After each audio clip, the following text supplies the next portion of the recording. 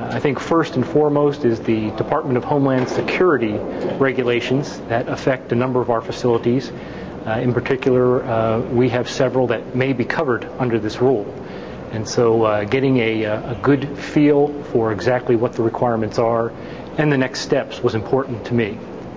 I think another thing that's extremely important for our industry and coming up very soon, August of 2009, is EPA's pesticide container and containment rule. And again, we had Nancy Fitz, who is actually the person that wrote the rule and will be implementing it, here to discuss that and to give us some insight from an industry perspective on how best to comply.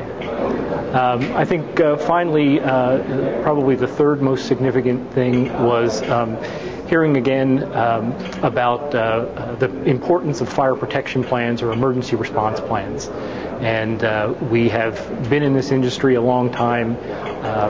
Not that fires happen very often, but they are total catastrophes when they do. And so it's very important to reiterate to all of our locations and to our industry the importance of having good pre-planning and emergency planning in place to hopefully minimize any effects from a fire catastrophe. So again, there were a multitude of topics, excellent speakers, but those were sort of three of the most important things that stood out to me in this year's conference.